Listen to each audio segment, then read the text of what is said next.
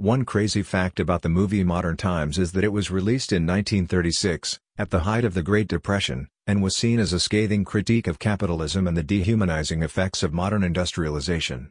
The film, which stars Charlie Chaplin as a factory worker struggling to keep up with the relentless pace of the modern world, was a box office success despite its controversial subject matter.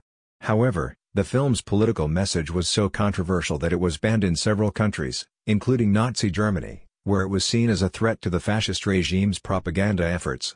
Today, Modern Times is considered a classic of early cinema and a powerful statement on the human cost of progress and industrialization.